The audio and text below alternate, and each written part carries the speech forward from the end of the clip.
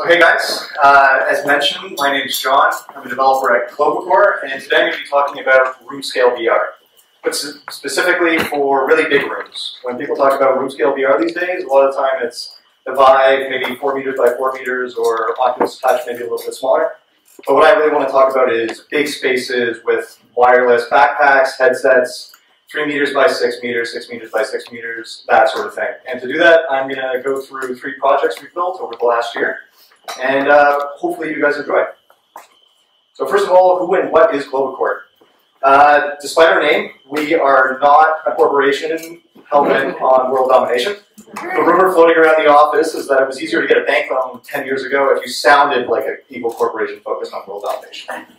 But what we really do is we build digital experiences for physical spaces. So what that means is we build tech interactives generally for conferences, trade shows, museums, miscellaneous retail showrooms in Abu Dhabi, or kind of wherever you might want to put a tech interactive over top of the physical space. Historically, we've done a lot of multi-touch walls, tables, custom electronics, and in general, whatever crazy interactives we can convince a client to pay us for. Because of that, the company has always been about finding new technology and using it to provide a unique benefit for our clients. So that means we're constantly iterating, and a general mantra for every project of no matter what we're using, we're going to try and figure it out. Which brings us to VR. So a couple of years ago, I remember going in for my first interview at Globacore, which was right after CES, where that was being shown off, I think duct tape and all. And Ben, our co-founder and CEO, was talking about the fact that they were an early Kickstarter backer. He was so excited about it. It was the first thing I think he mentioned as soon as I got into the office, which was more than enough for me, and I was sold. And then a couple months later, in July of that year, we finally had it arrive in the office. And the big question is, what now? We've got the Tuscany demo running, we found a roller coaster, but what do we actually want to do with this thing? The first day, what we actually did was we grabbed the Kinect, we got an avatar going in that Tuscany scene, and tried to make it so we could walk around a couple steps in either direction. Which, sure enough, the Kinect would lose tracking, my head would go shooting off 4 feet in either direction, and I would feel nauseous for the rest of the night. But the point is, I guess, that from day one, we were really much, like, without realizing it, we wanted to build Roomscale. We didn't want to build gamepad stuff, we wanted to build a holodeck and actually experience what it was like to exist in a virtual space and be able to move around. Our first actual VR project was Paperdo, which was about 3.5 years ago now, and maybe some of you guys have seen it. It's shown up at, I think, FITC a couple of years ago, floats around every once in a while. The idea here was we've got a bunch of cyclists in the office, and we've also got some serious 80s game aficionados. So let's build a remake of Paperboy, the old Atari arcade game. Instead, let's use a real bike, let's use an Oculus, and let's use a Kinect to do throwing gestures. And this is what we ended up with. Hopefully. It's a good freeze frame for Ben. Okay, problem number 1 in my presentation. Yeah, so what it is you bike through a virtual neighborhood that's modeled after the game. It's like 8-bit graphics. You throw papers using these elaborate gestures, and you try to avoid breaking windows, but arguably that was always more fun anyway. And you get points for successfully delivering the papers. It was a really cool experience for us because it meant, like, it was early in the days. If you did anything with VR, chances are it was going to show up on the blogs. So we all, like, in the office, the first morning after we released our video, was on The Verge, it was on Wired, it was on Gizmodo, and we'd never experienced anything like that before. So we're kind of losing our minds. But why am I really talking about this, and what does it have to do with Roomscale VR? It is a good highlight for how we've always thought about VR in general. We're really lucky with the space we get to work on, that we get to build for specific events. We generally build something that is going to be live for maybe 4 to 5 days. We can use whatever crazy hardware we want, and we can make sure the space is very specifically set up for what we want to do. That means we don't have to worry about kind of those traditional concerns of like, oh, it has to go on this store, it has to be compatible with this hardware.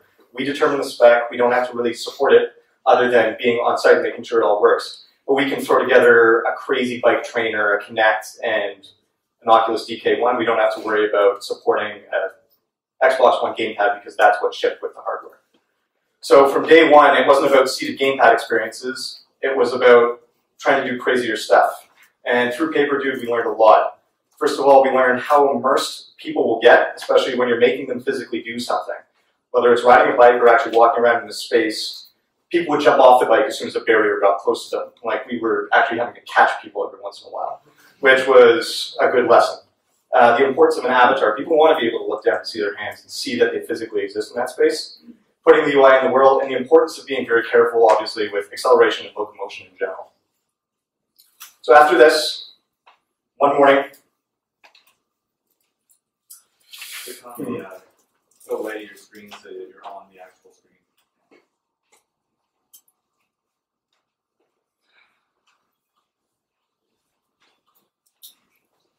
Okay, trouble. But have any of you guys heard of the Void? Okay, so this video floated around. What it was is it came through our office. Everybody was kind of losing their minds. Clients were emailing us about it. But the big thing was, at least I personally, I saw that and I was convinced it was vaporware. No way this is real. But sure enough, a couple months later, they got an install at Madame Tussauds in New York, and they're building this stuff, and it really does exist. So how did it impact us? Samsung, for their software developer conference, wanted to set up a Void demo. But unfortunately for both the Void and Samsung, they don't use any Samsung hardware in their equipment, which meant that we got involved in the conversation in order to build something similar using a Gear VR, which was lucky for us. So what we ended up doing was trying to build what we refer to as Escape Tomb VR. So it was a Mayan escape room using tracked physical props. Okay, maybe this will be the one.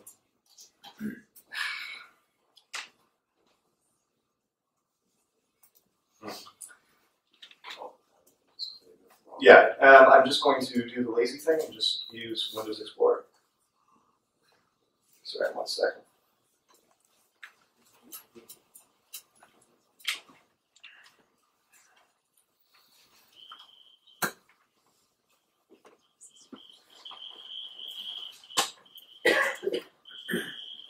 Okay, so this is Denis, our creative director, doing our first test with our kind of prototype. So an important thing for us in any project is doing a functional prototype. So this was an Easter basket we bought from the dollar store, a single camera, and a coffee cup we fished out of the recycling.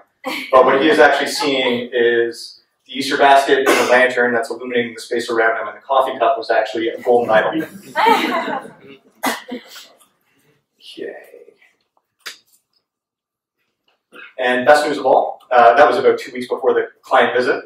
They came in and they liked it. It was half-baked. It was the definition of a prototype. You could only walk maybe over here, but it was enough that they got the idea, and we got the project. So this is kind of what the actual room itself looked like.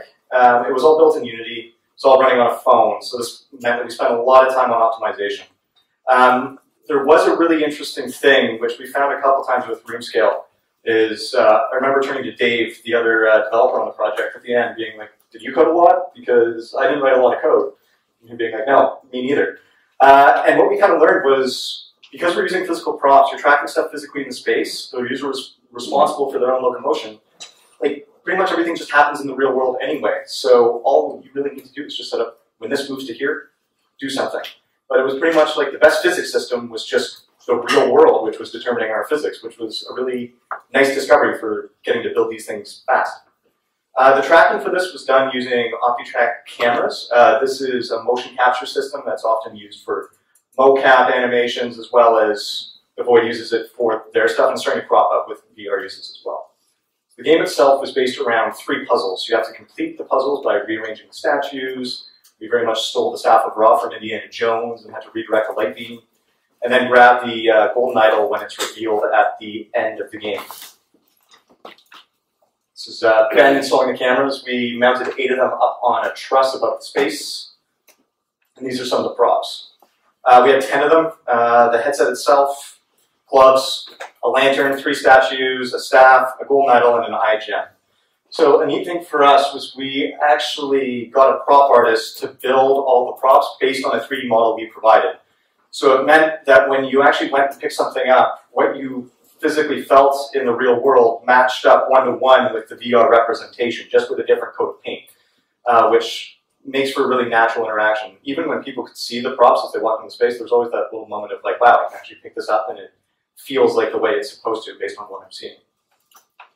This is what the room itself looked like.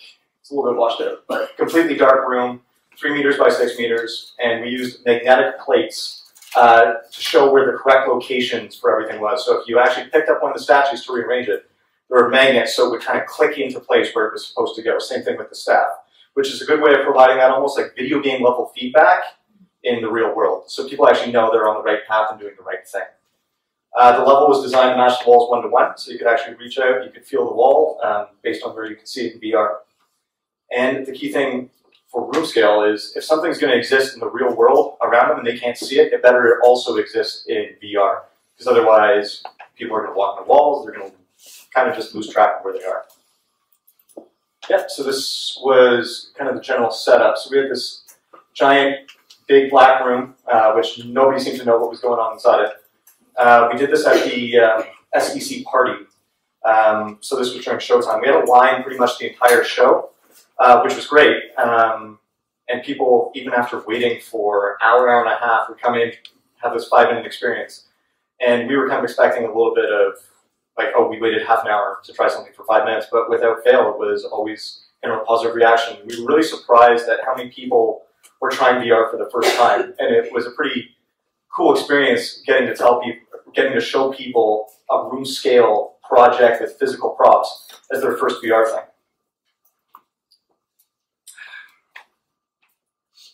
Okay, I'm just going to play another video for you guys.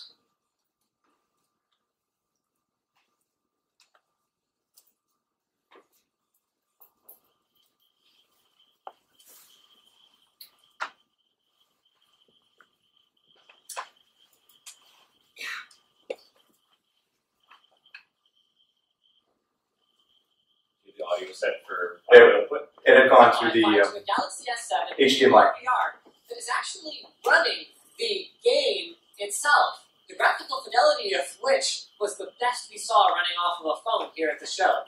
The position of rigid bodies, their rotations and positions in the scene are being tracked by the cameras, and to differentiate the objects in the scene, white IR reflective markers are attached in unique patterns so they can be manipulated and reconfigured to solve the puzzle. Their Indiana Jones style puzzle uses a total of 10 tracked objects, including a lantern that provides more or less light to you in real time. Overall, the immersion was the best out of the demos we saw, and they even told us they had problems with people trying to run out of the room that they were trapped in once the door lifted and had to physically restrain people to keep them from barging into a physical wall. So thanks for checking out our VR roundup here at the Samsung Developer Conference 2016. Don't miss any of our Samsung Developer Conference videos by checking out the applicable playlist. And if you're not subscribed to Linus Tech Tips, make sure you do that as well.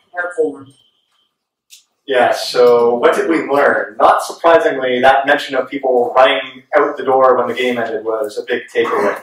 So having a wall that was also a door and having that door lift up in VR but still stay there in VR, not a great idea. We faded it to black, but apparently not quickly enough. And especially if people are drinking, it certainly doesn't help. The main takeaway we had was people are just going to do weird stuff in VR. Like, you can try and predict it, but everybody's a little bit different. It's like the way people just go about their daily lives. You can predict it a little bit, but you really just need to run a lot of people through in order to get a sense of how they're actually going to behave.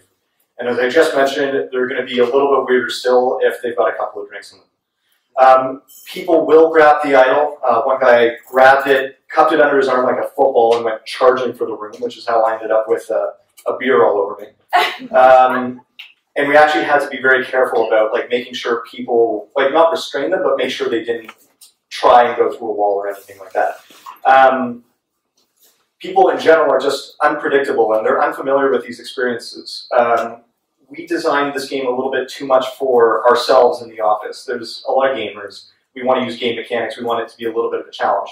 But especially when people are trying VR for the first time, there's always that first, 30 seconds to a minute where they've got their mouth slightly open, they're just kind of looking around. So one thing we need to keep in mind is that we need to simplify, and we need a simple mechanic, because we only have 5 minutes. It's not as if they're going to figure it out at minute 4, and then wait in line, and then for another hour and do it again. Immersion itself, it's a tricky thing, because it's what you want to aim for. We want the most immersion we can have, but people will always forget what room they're in. We were concerned that they would see us resetting the puzzles, and they'd know, like, oh, that object's tracked, like, I know which ones to pick up and move around. But without fail, nobody did. We had somebody stand in the room, watch their two friends complete the game, put on the headset, and just stand there and say they don't know what to do, which was great because it meant the immersion was working, but it was a little bit of us kind of looking at each other being like, really, you just saw this? Communicating these sorts of projects is very difficult. Like, even a video doesn't really do it justice. You've really got to try this stuff, and even talking about it is harder. There's a quote from, I think, Chris Milk that floats around the office that is talking about VR as like tap dancing about architecture, and that it doesn't really work. You've got to try the things, and you've actually got to put a headset on somebody to actually get them to understand what they're doing. Instructions are a super important thing. We used a lot of audio in this, so we actually had a disembodied voice behind the door that was supposed to be their explorer buddy that got trapped. So they were there to provide clues. So if you pick something up, you get a little bit of a, like, oh, like, there's notes about the gems, maybe they need to match color, and that sort of thing to kind of hold people's hands through the experience without making it too obvious. Another thing is that we realized we have to make sure we have people in the space at all times. In classic escape rooms, I think they refer to them as ghosts. But you want people there to just make sure things are going the way they're supposed to be and help out if people get really stuck. There was one BA who had a really neat idea of actually just shaking the props a little bit in people's peripheral vision. So people wouldn't actually notice that a prop was moving around. It would be just enough to draw their attention to it. And then they'd kind of turn, and all of a sudden they have figured out the puzzle, even though they didn't necessarily remark that, oh, it looked like a prop was moving even though nobody was touching it. So from this project, the big question was, what can we do better and what did we learn? So this led us to the summer with virtual code battle. So we did this for Intel at IDF in San Francisco. And the main question, or the main thing we did to try and make it better is we can add a bunch of stuff to it. Another video, but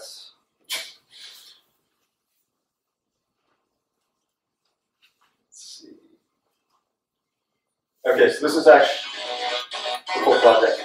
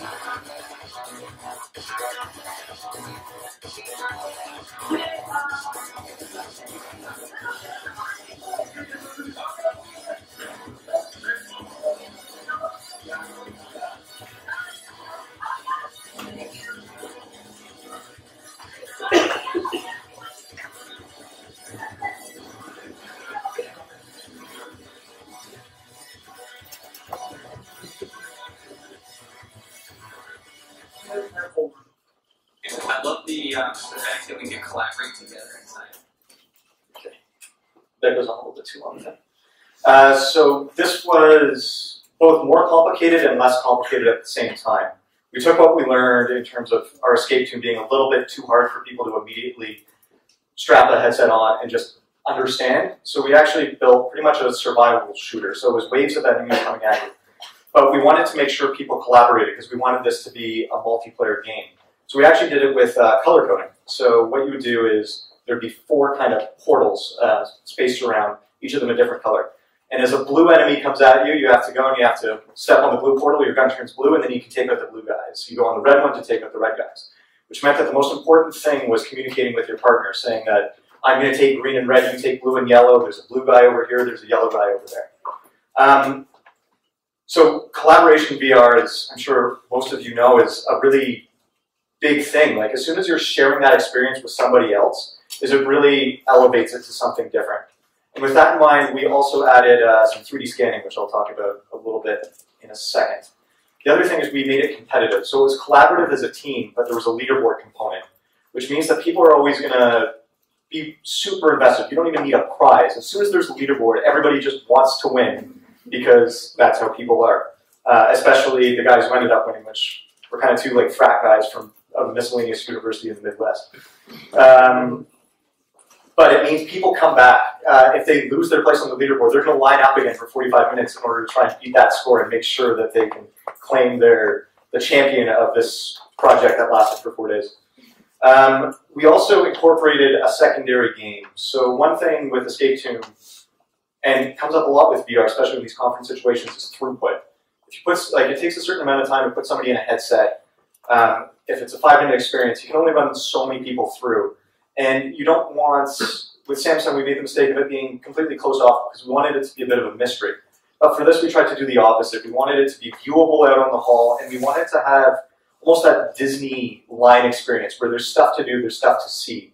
So we had a kind of Guitar Hero mechanic, which you saw there, which was actually impacting the game itself. So as you completed a task, you could actually trigger a special attack in the game, which meant that the teams that did the best were groups of 4, or people who were chatting with the people behind them. Because it was really, even though it was 2 people in VR, it was really a team of 4 that was controlling the game itself. The other thing was it actually showed how the game was being played. So there was a level of training in that. Normally we have to walk people through for 45 seconds to a minute of, this is what you're actually going to be doing when you put the headset on. And as soon as they get a headset in their hands, they're probably not going to listen to you. So anything you can do ahead of time to actually show them what they're going to be experiencing is certainly going to help. So for this, a nice thing was we don't have to use a phone anymore because it's not a Samsung project, which means we don't have to worry about optimizing. But we knew that there were VR backpacks floating around. So Ben started asking around, where can we get a VR backpack? Turns out we can't. So we ended up building some backpacks. This is Ben impersonating Michael Jackson from Thriller with a laptop strapped to his back. So this was our backpack. It was a big MSI gaming laptop that ran hot on a metal plate to dissipate heat with a custom like RC battery and a pouch at the front, which a little bit sketchy, but no problem. We were hoping we could just use the laptop with the power unplugged, but unfortunately the graphics card would throttle down because the battery wasn't actually supplying enough power, so that's why we needed the external one. It was kind of fun because we had these little indicators to say when the batteries got too low, so every once in a while, like every hour and a half on the show floor, you'd start hearing an obnoxious beeping from one of the backpacks halfway through the game. So it was a little bit sketchy, but a little bit more on that in a second. So this is the charger. This was my luggage, which I was confident I was not going to be allowed across the border. And doing this sort of stuff also means that Denis, who's sitting over there, is the night before soldering power cables on top of a road case because one of them has gotten frayed. So custom electronics can be fun, but in a show environment is always a bit of a risk. Additionally, we had a shipment of batteries that we were also convinced was not going to make it across the border. But everything ended up fine. And what was actually funny was the booth next to us, they were demoing the Oculus, Oculus Touch, and the Vive, and they had 2 backpacks from major manufacturers that were prototypes that were the things we were hoping to get. The day before the show, we started smelling electronics burning. And I panicked because I've got a 3D scan chamber set up with custom wiring. We've got backpacks with custom wiring. People are soldering stuff. And we figure something's on fire. This is a disaster. And it turns out one of the actual backpacks manufactured by a proper PC manufacturer had blown up, and that was the smell that was coming from next door. So we ended up being the only booth at the show with working VR backpacks, despite the fact that they were the most homebrew things possible. Additionally, the client was Intel, so they won't highlight all the product offerings. So we needed something to do with an Intel Edison. So the solution is, why don't we just 3D scan people? So let's get 3 of them, and let's do 3D scans. So we can actually put people's heads on the characters in the game. Which added to that social VR component, because everybody wants a customized avatar. And if I'm going to go into a game and I'm playing with a friend, it's pretty cool if the visor lifts up and it's like, oh, there's the head of the guy I actually went into VR with. A little bit of a closer shot. One more anecdote about the show, because this was a tricky one with all the different components. Is we did a final test 1 hour before the show, no good. But sure enough, it was just Windows Firewall. So this is the video from earlier, kind of going through the entire thing. But what did we learn about this one? A big thing for us was how powerful collaborative games are. Escape Tomb was very much a single experience. And as soon as you can have people working as a team, like, they love it. They're going to be engaged, they're going to be communicating. And there's a wow factor of it being social. And if you can look over and you can actually see the person that you are exploring the rest of the conference with, that's a pretty powerful thing. It was also fun to do this as a bit of a social experiment. People would ask, like, how do I get a high score in the game? And we'd get to tell them the trick is to get to know the people behind you in line. So you have people starting up conversations because they want to kind of self-serve and get the highest score. But at the same time, it was kind of in the nature of a developer conference where you want people talking and you want them to be having conversations about what they do and why they're there. Another thing for us was we've done a lot of work with Intel. So they're a pretty trusting client. So we had a lot of flexibility to prototype this, change it, and actually it started out as a completely different concept altogether. Which is important right now in VR because we're all kind of still figuring a lot of this stuff out. So for us working in a lot of cases events and marketing, there's going to be an agency who wants, these are the renders, this is what it's going to look like. But at the same time, that might be a bad experience, and you don't necessarily know until you put on the headset and you've built the thing. So functional prototypes early end up being huge. And for all these room scale things, we always end up using the Vive because we can plug it into the Unity editor, and press play, and we can get a general sense of how this is actually going to feel. And in this case, the actual functional prototype had enough in it that we used it as the core mechanics for the game. It didn't even really tweak it that much.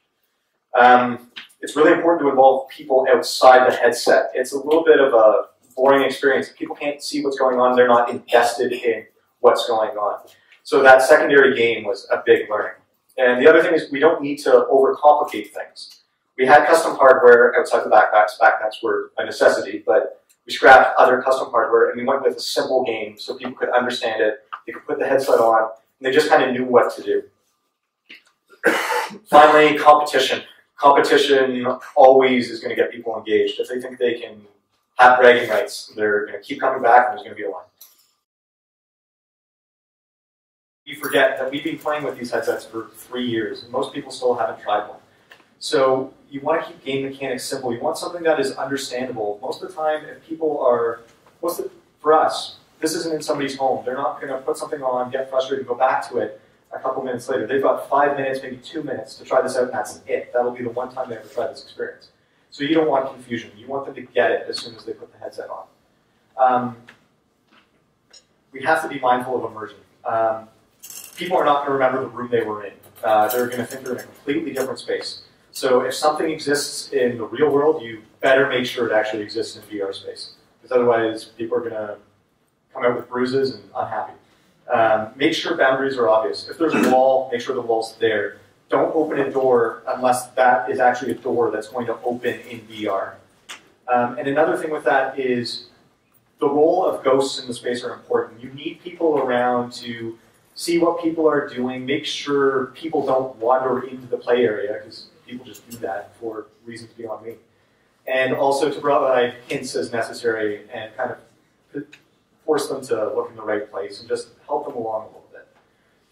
A big thing for us is, in general, when I tried the Vive, I remember being a little bit annoyed about the tether, but not thinking it was that big a deal. As soon as you try something that doesn't have wires, it's pretty amazing the difference it makes. There is that thing where it just does flick a little bit of a switch where all of a sudden you are a little bit more immersed than you are for you don't have to be thinking about it.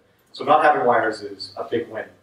And another thing is, we've got all these teleportation mechanics, we've got gamepads, and people are navigating through things like their first-person shooters and everything else. But at least for Roomscale, if you can do it, and in a lot of cases it requires the space, but the best locomotion is still just walking around. You want these things to not exist as a video game. You want it to be a world. And anything you do that is a little bit outside of the ordinary of what you might actually be able to do, sometimes that's good, but being able to teleport around, that can kind of break that a little bit, rather than being able to walk over to something and physically pick it up. This is a blank slate right now. We've done games, we've done single player, we've done multiplayer, and we've done like linear experiences. And you can pretty much do anything with it. And this is one of the fun things for us about the Samsung opportunities, is we can do a core game, and then we can turn around and make a multiplayer experience, or we can make a single room toy assembly factory. And even now we're starting to move away from games for some of our things and do things like a digital museum, where you can actually see different artifacts, and as you pick them up, it's going to trigger a specific story. The other thing is the best physics system is the real world. The best interaction is interacting with physical objects. Having menus in VR and reaching out and just touching the air isn't very rewarding. But if you can go and you can physically pick something up, it's still just a wow moment for people. And it just feels better. It feels like magic in a way that a basic UI doesn't. And the most important thing for us is still just to experiment. We always make sure to build prototypes. We can never know how something is going to feel until we put the headset on and really try it out. And one thing we've noticed is there's all these crazy problems people talk about with VR right now. It's locomotion, it's something else. But there's always going to be solutions, and this is kind of the time to find them. Just prototype and try stuff out. We were amazed with the portals that, like, you know what, this actually works. We're going to use this again, and it's a thing. So just try stuff out pretty much. So what's next for us is we've got some more of these going on. We've got the Samsung Holiday thing, which is a kind of simple toy matching assembly game. And we've graduated from our home-built backpacks to actual backpacks. And we're going to be using these for two projects at CES and one for the auto show.